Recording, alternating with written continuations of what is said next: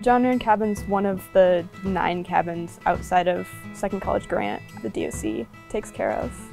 We're replacing the entire foundation underneath the cabin. What that basically entails is we'd jacked up the entire cabin and leveled it out to deal with those differences from frost heaving. And then we've been hammering out the old piers and then digging down a lot deeper so that the piers are actually below frost level and won't have the same exact problem. And then repouring concrete and redoing essentially the entire foundation so that it's stable. It would be really cool to have it up and running again and have students actually be able to stay here. Personally, I'm looking forward to staying at it and enjoy the beautiful view in the morning.